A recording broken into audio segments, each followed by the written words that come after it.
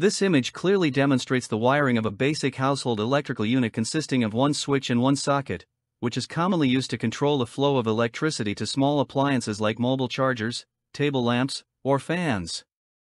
Let's understand this setup in detail, especially for beginners. At the top, you can see the front view of the unit, where there is a single switch on the left side and a 3-pin universal socket on the right side, which can accept different types of plugs. Now, the bottom part of the image shows the backside wiring, which is very important to understand how the current flows.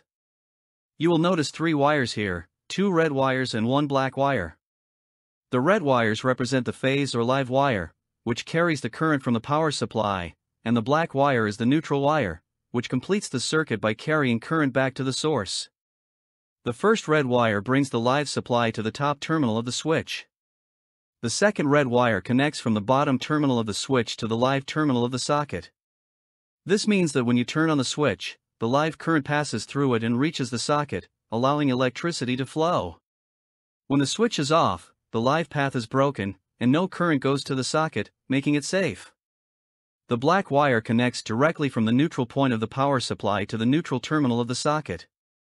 This ensures the current has a return path when a device is plugged in. Additionally, there is usually a provision for an earth wire, generally green in color, which connects to the earth terminal of the socket to provide protection against electric shocks by directing any leakage current safely into the ground, though it is not shown in this image.